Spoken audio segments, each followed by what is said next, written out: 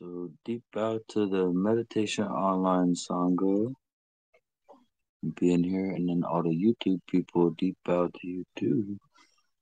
And we're going to read some more of these source verses of the way of abiding.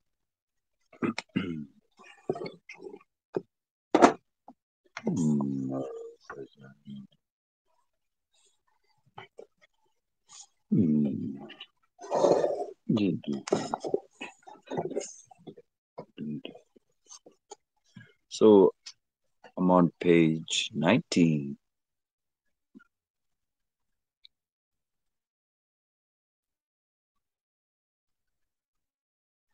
There is no opportunity to escape the ocean of conditioned existence. When the flow of virtue and non-virtue is interrupted, if there is no union with, and then separation from, the nature of phenomenon, there is immersion in genuine being as the definitive and supreme secret. One effortlessly reaches the primordial level of being, having gained the majestic palace of Dharmakaya, timeless rest. Therefore, all things that are reified by the designation of names and meanings, as well as reactions based on distinctions of better or worse, and deliberate efforts invoking causality. Even as all these phenomena manifest, they are ineffable phenomena, like space in which nothing need be done.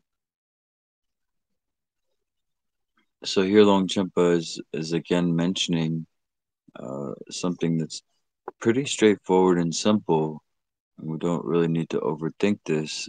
All things that are reified by a designation of names and meanings.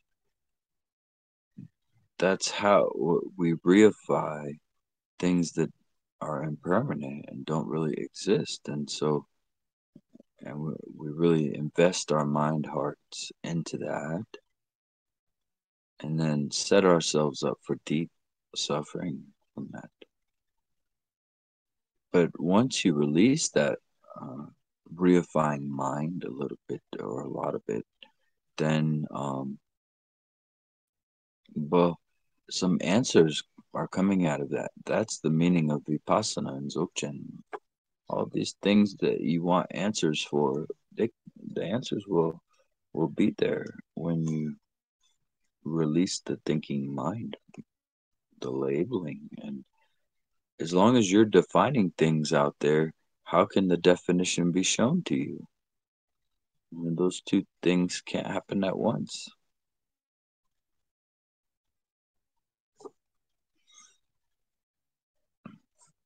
The decisive experience of ineffability is the ultimate heart essence, since all phenomenon of the world of appearances and possibilities, whether of samsara or nirvana, are ineffable by nature. They are beyond existence. Since the way in which they manifest is unceasing, they are beyond non-existence. See here, the exact point I was making why we can't really define the first samaya as non-existence, because it's always going to be beyond the four extremes, never bound to those four extremes. And here it says beyond existence or non-existence. Since they're neither existent nor non-existent, they are beyond being both. Since there is no such duality, they are beyond being neither. Since they neither are nor are not, the ultimate heart essence cannot be characterized as some thing, for it transcends all imagination and expression. Although the nature of phenomenon is primordially pure, immature people, unaware that what is ultimately meaningful has nothing to do with acceptance or rejection, are attached to their own views and so are continuously imprisoned.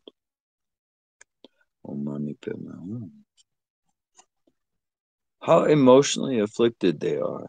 Their ideas reify the characteristics of things. See, Their ideas reify the characteristics of things. Just like I was elaborating a little bit previously, same, very, very simple here. That you assigning meaning to things is part of the issue, main issue. Let these things define themselves, and then let your thoughts and words come from that, what you see there. How emotionally afflicted they are, their ideas reify the characteristics of things. How confused they are to misconstrue what is ineffable as having identity. How wearisome it is to reify extremes, though none exist. How worthy of compassion are those who wander forever in samsara. The sun of ultimate reality, naturally occurring awareness, is obscured by the clouds of both virtue and harm, positive and negative, and obstructed by the lightning of obsessive efforts to accept or reject. With the continuous downpour of confused perceptions of happiness and suffering, the seeds of samsara ripen into the crops of the 6 kinds of being. Alas! How worthy of compassion are beings tormented in the 6 states. From the consummate and ultimate perspective of the definitive heart essence, chains of gold and ropes are equally binding. Now that's a good quote to remember. Longchenpa said, chains of gold and ropes are equally binding, to give you an idea that we're exiting this good and bad binary value system. And since we have the middle way, we don't behave reckless or become sort of using the Dharma as excuse to do non-virtue. It's not about that. Right?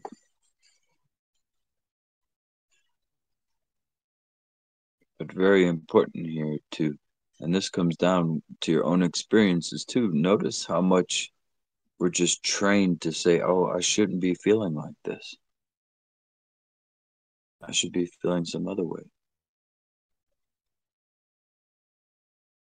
And the truth is, when you accept how you will feel another way, paradoxically.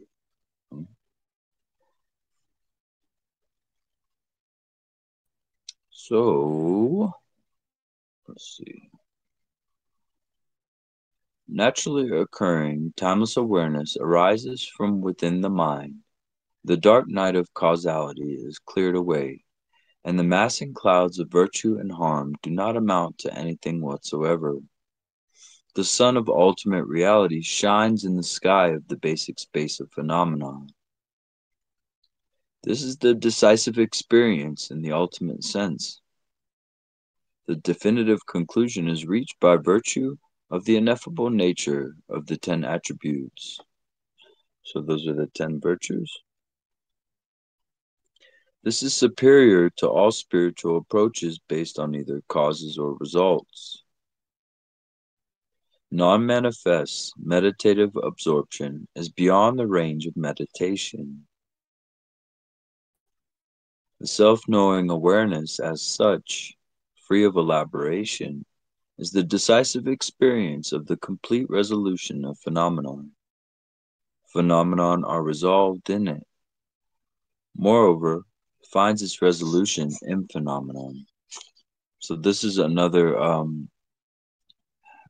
helpful thing to use, that Longchenpa says mind is resolved in phenomenon, phenomena is resolved in mind.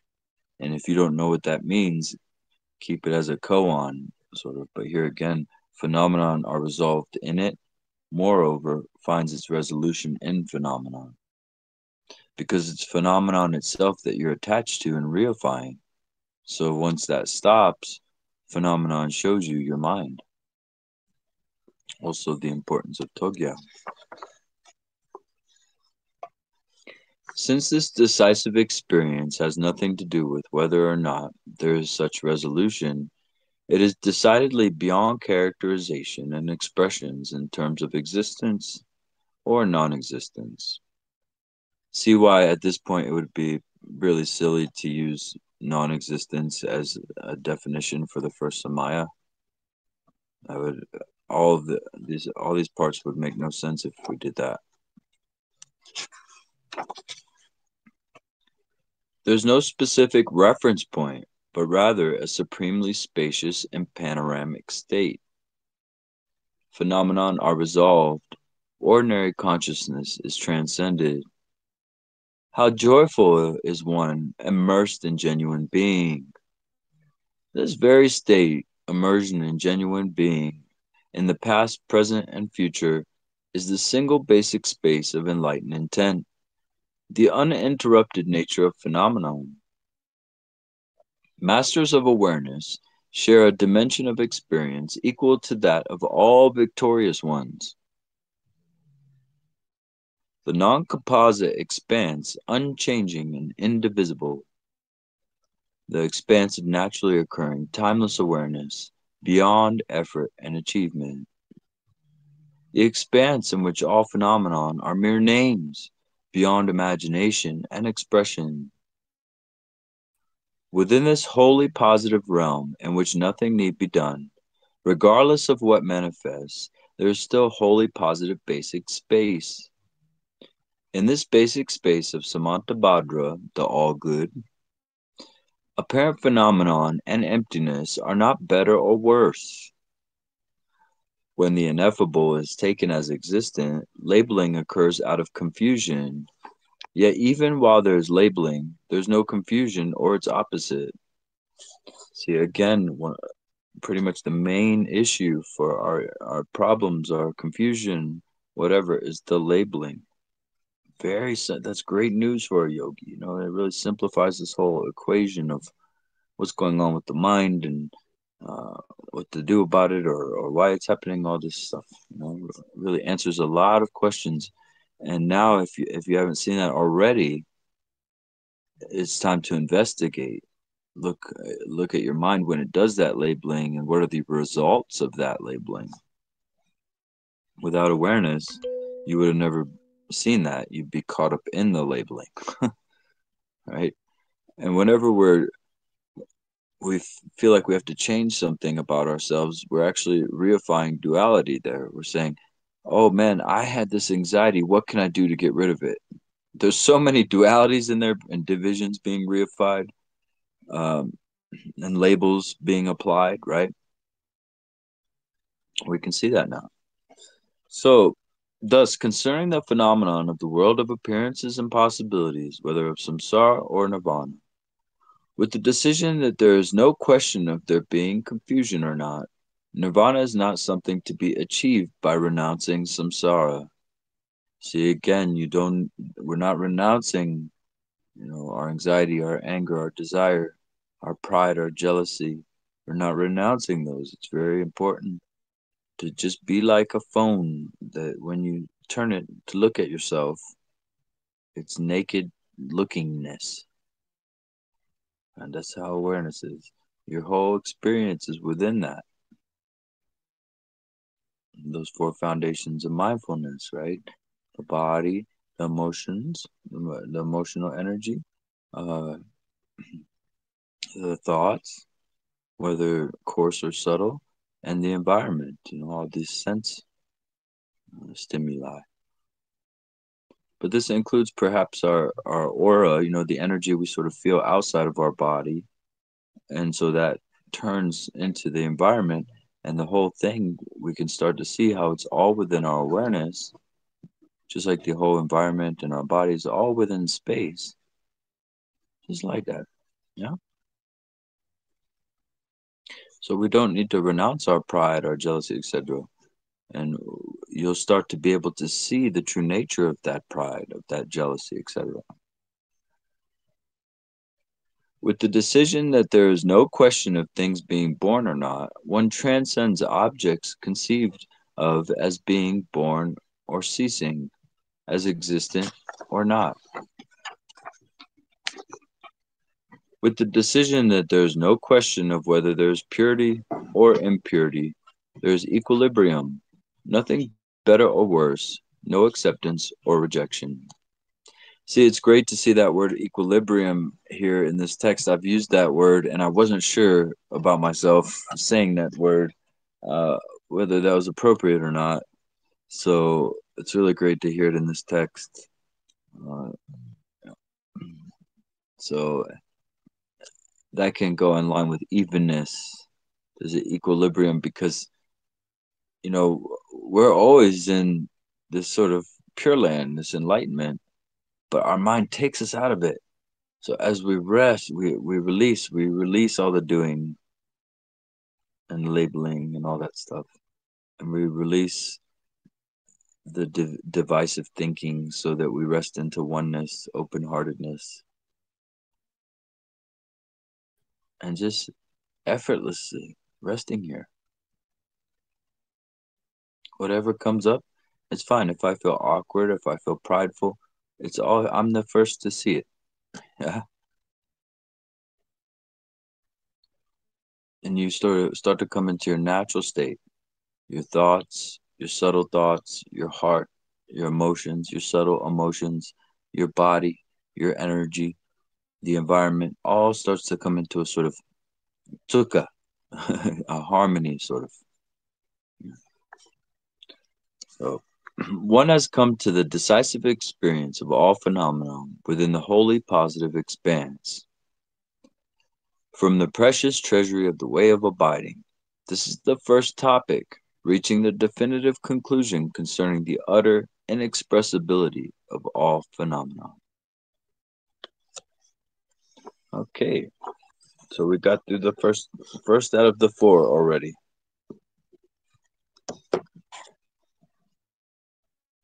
Any comments, questions?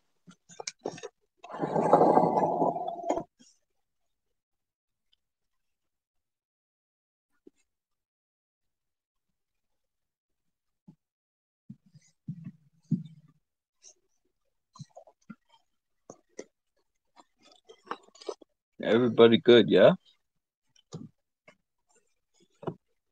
I hope so.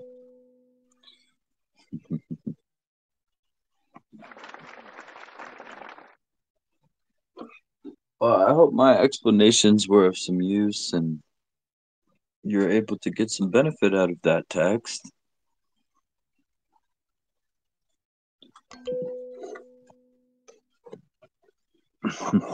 Those are a lot of thumbs. You don't have that many hands.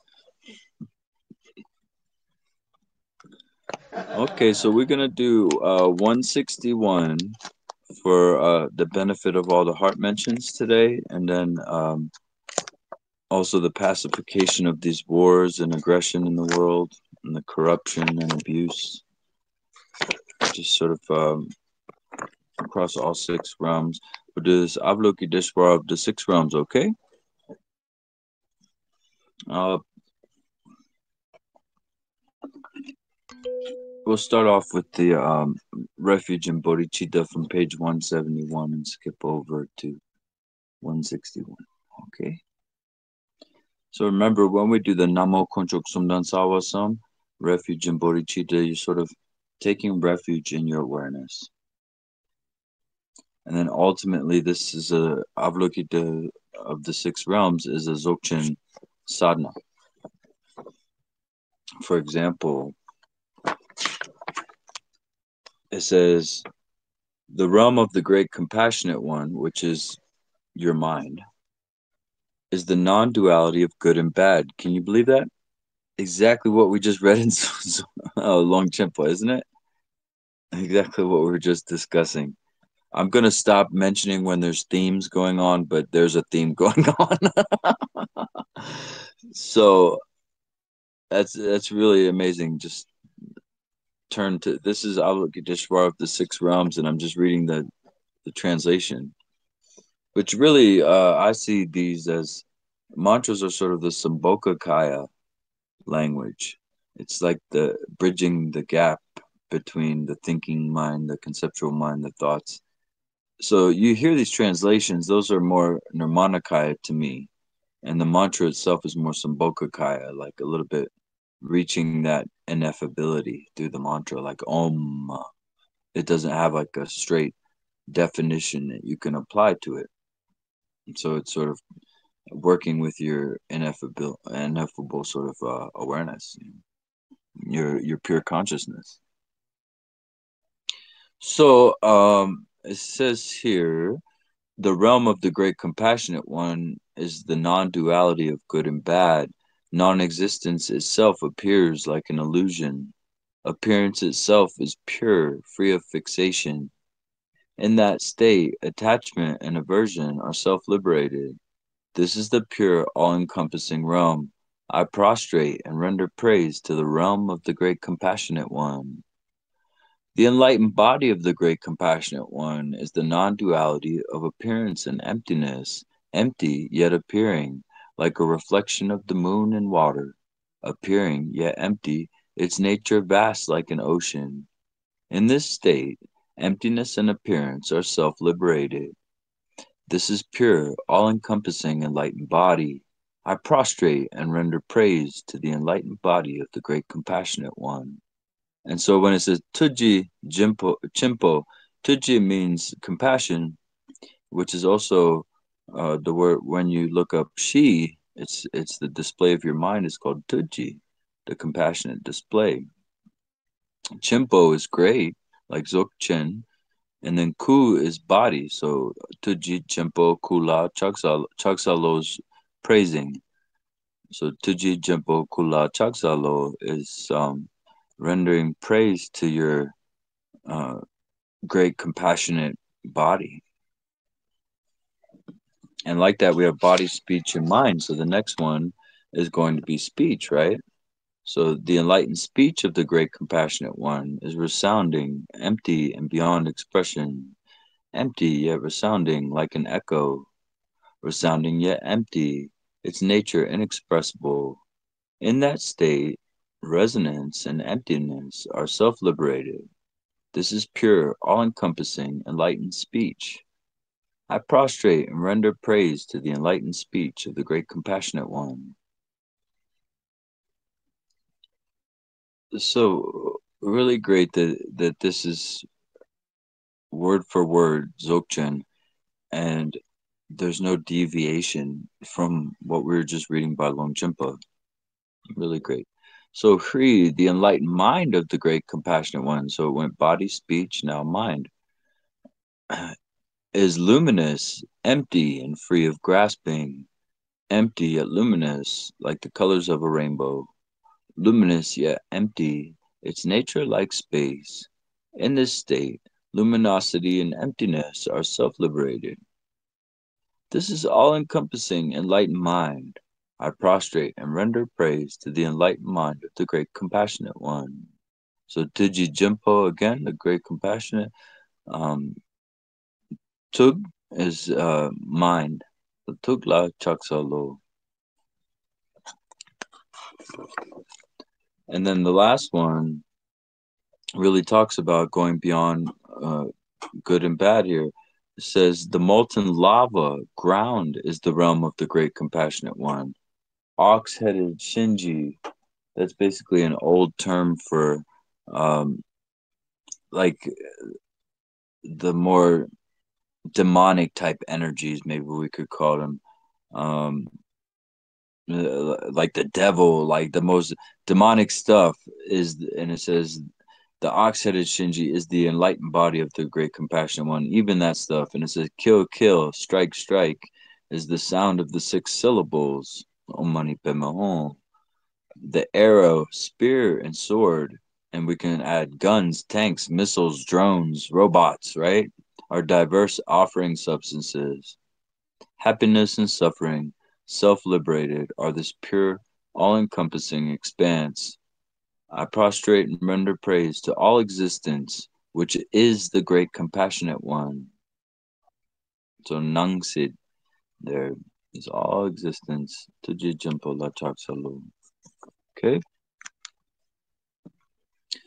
I've gone over the first part of it. So that's the first part of it is basically the six realms, you know, the animals, the people, the ghost realms, the hell realms, the gods, the demigods. You can see this as people that are actually here living sort of lives like that, you know.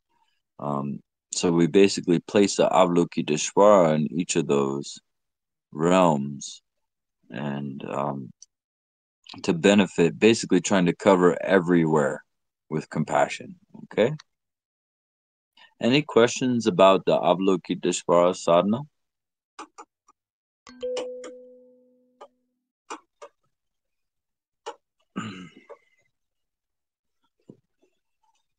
Okay, very good. Namo Konchok Sumdan Sawasam Kyabne Namla Kyabsuchi Dogon Sange Laguchi Chancho Chotu Zamkendo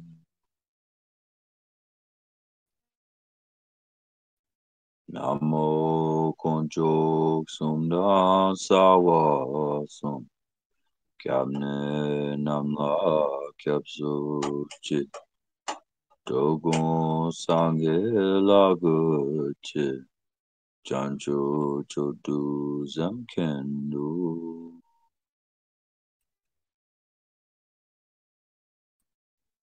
Namo Concho Sumda Sawa Son Cabne Namla Kelso Chi Dogon Sange Lago Chi Jancho Chodu Zamkendo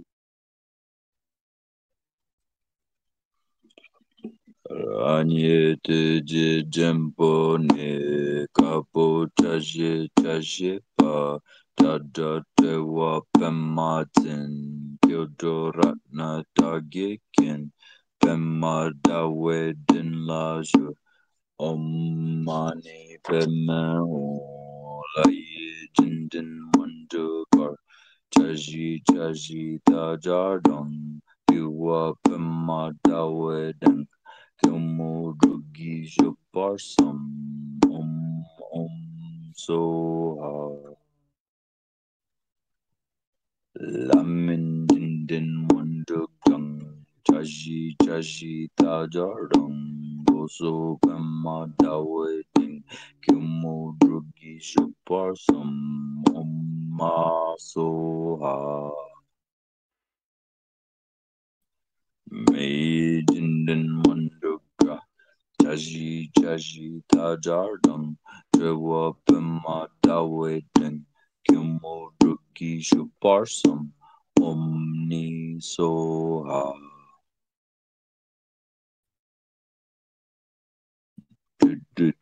Munduk Jaji Jaji Tajardang Poti Pema Daweden Kimo Druki Shuparsam Om Soha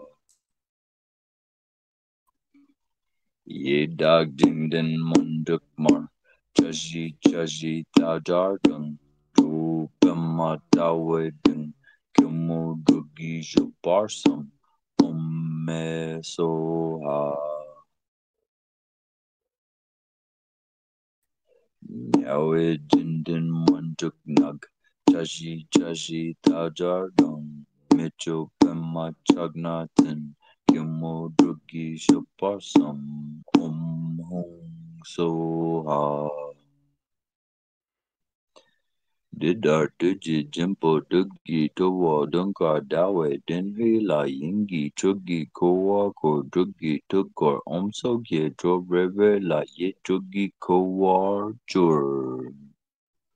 Om mani peme hum. Zanyi nime deji jimbo shin meshi nawa kima dabolo najin daba shinzin mepe nang gatan ranzan daba ranzan ching tuji jimbo shin la dazat om ma re om mane meme om re nadin jime deji jimbo go doji nawa judan dabolo najin daba judan jimbo na nadan ranzan daba ranzan go doji jimbo kula dazat Om Mani Padme Hum Re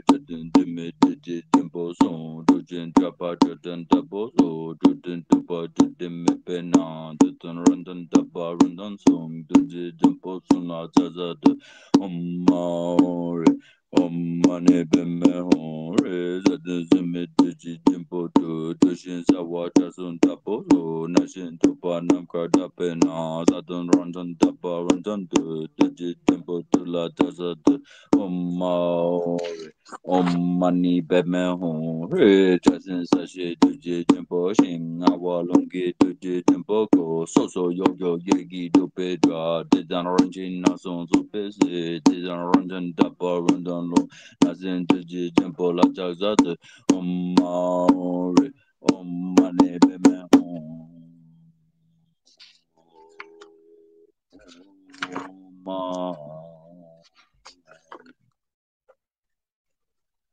beme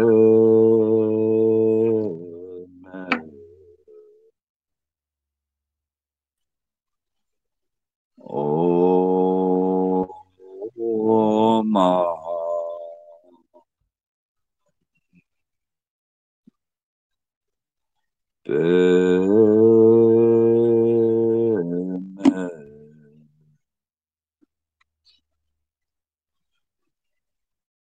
oh ma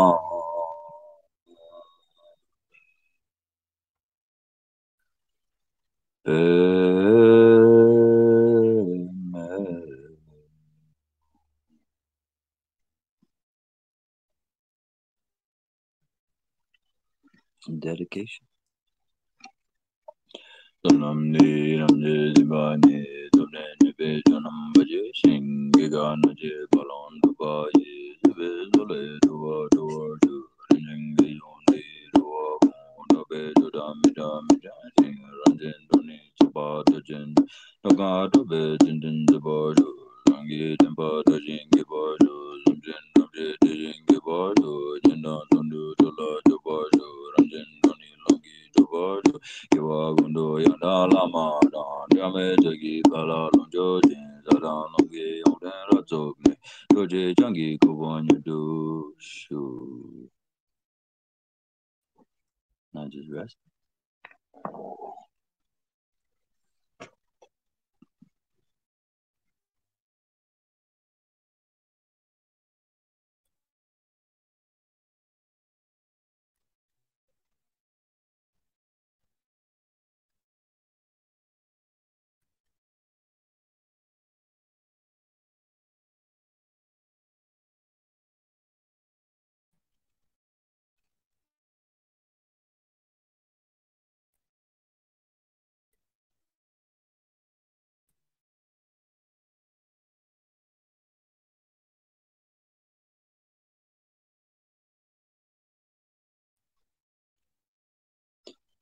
Thank you so much, everybody, for being here. I appreciate you.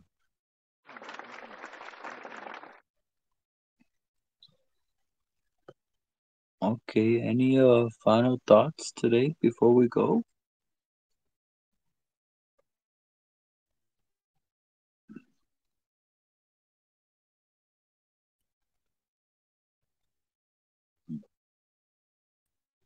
Thank you.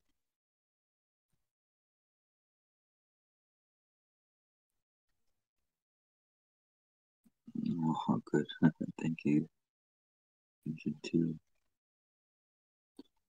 I really hope you all get a good rest and everything, and have a good night. And maybe see you in the next session, okay? Please take care. Thank you. Thank you.